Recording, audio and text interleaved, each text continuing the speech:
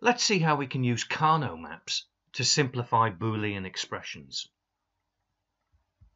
Here's a complex expression that we want to simplify. Before we start, let's put brackets around groups of variables which are being ANDed together.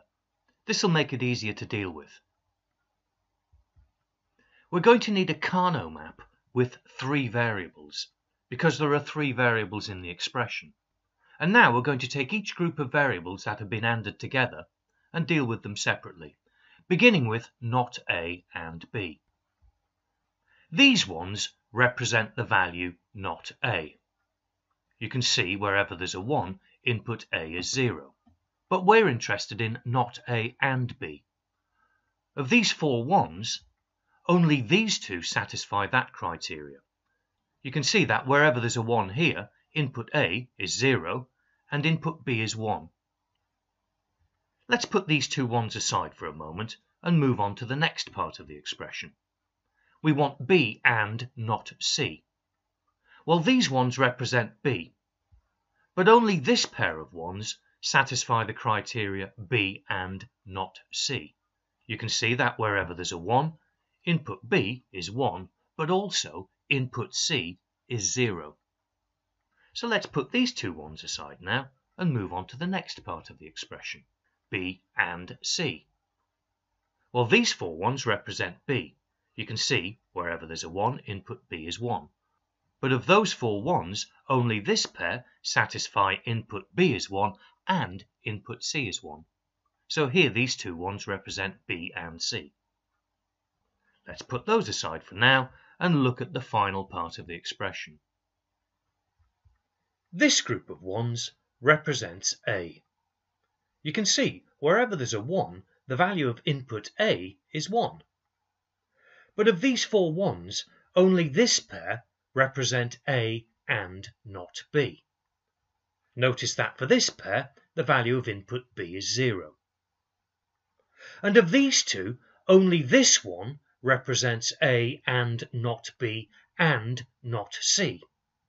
You can see that the value of input C is 0. We now have all of our ones in place.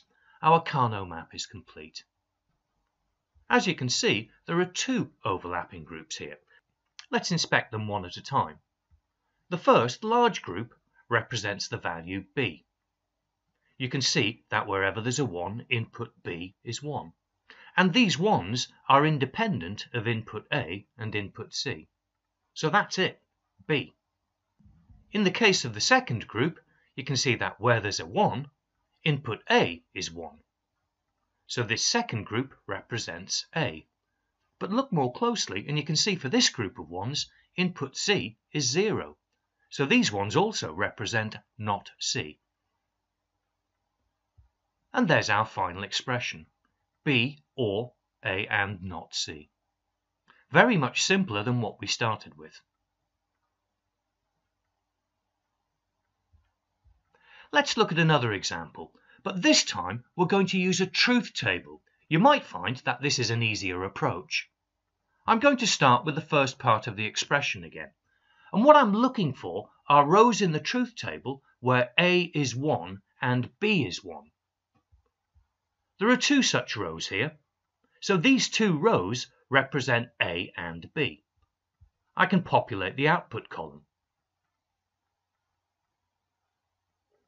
Looking at the next part of the expression, I'm looking for rows in the truth table where A is 1 and C is 1.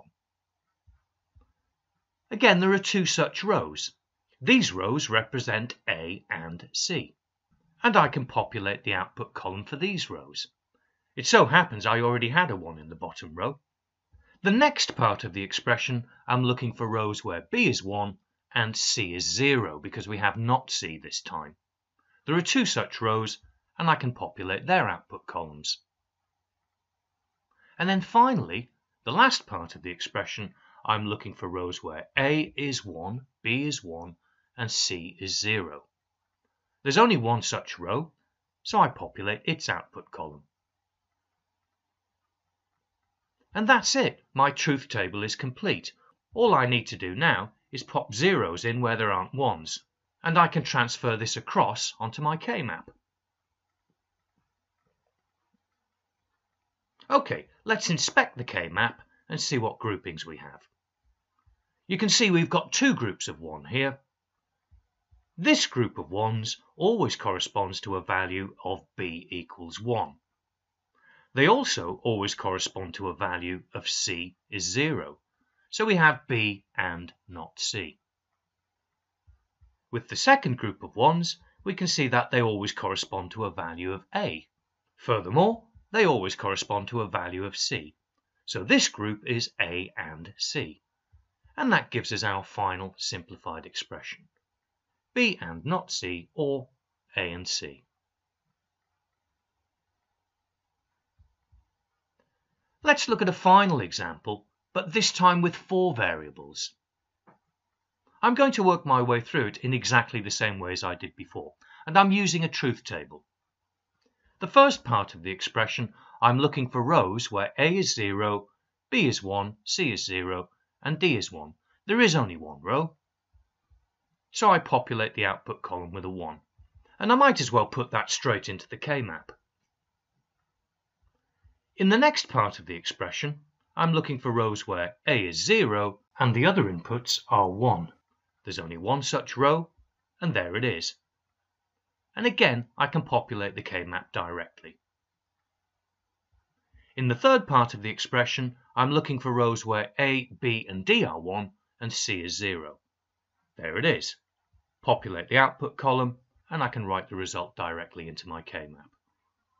And then finally, I'm looking for rows where B, C, and D are 1. There are 2 such rows this time. I populate their output columns, and I can write that directly into my K-map. My truth table and my K-map are now complete. So what simplified expression can I derive? I've got one group of 1s here, and I can see that they always correspond to a value of 1 for input B. I can also see that they always correspond to a value of 1 for input D. So this expression is simply B and D.